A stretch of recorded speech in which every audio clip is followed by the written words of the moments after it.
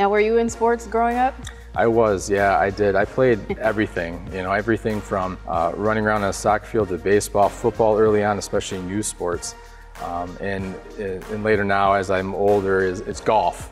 So we're hoping to bring a golf simulator here too in the near future. Nice.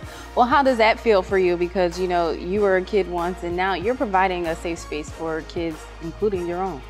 I love it. I hit the cages with my boys. It's fun. It's fun to see them on their face how excited they are to be here. There's not a minute that goes by they don't want to just jump here and start hanging out.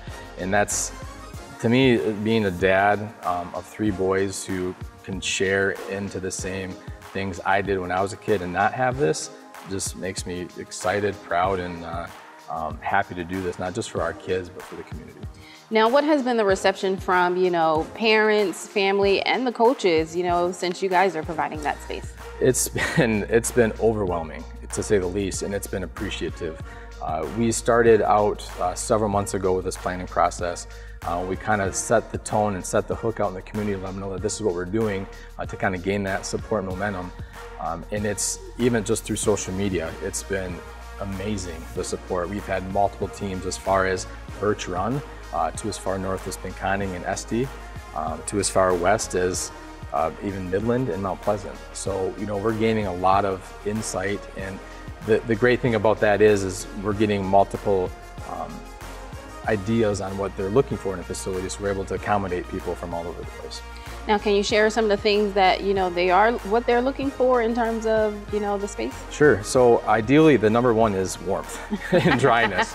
And we do that. This is heated, it's dry. They want somewhere safe to go.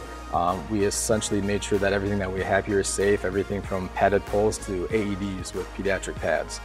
I found, especially when I was moving around going to indoor facilities, you have to bring all your own equipment. We supply the baseballs, the softballs, we have some helmets, we have the agility equipment, we have the soccer balls, nets, everything that you need, so you can just bring your kids in with their baseballs, bags, and softball bags and everything else and just go to work. Why is it important to do that? Because you're essentially eliminating barriers, because not every team has the resources as others. Absolutely. So what this does is actually kids that only have a glove, only have a bat, or not even a bat, because we can supply that too, come in and we can grasp a greater population of kids, as well as kids that want to do more as far as not just batting, but pitching and throwing and kicking and catching, can get this place individually as well. So you don't have to be just a team. You can come in and we can rent the space as an individual with your friends. If you just need a couple to do some training exercises with pitching, catching, anything like that, we'll offer that. So it takes the barrier that you don't know where to go or have the opportunity to do that, to just come and bring your glove and go to work. Quickly, tell everyone how they can reach you and how they can find you. Sure, so we actually have a website, so you can go to dnafieldhouse.com. A lot of the information is there as well. You can also follow us on social media. We're on Facebook, DNA Fieldhouse, as well as Instagram.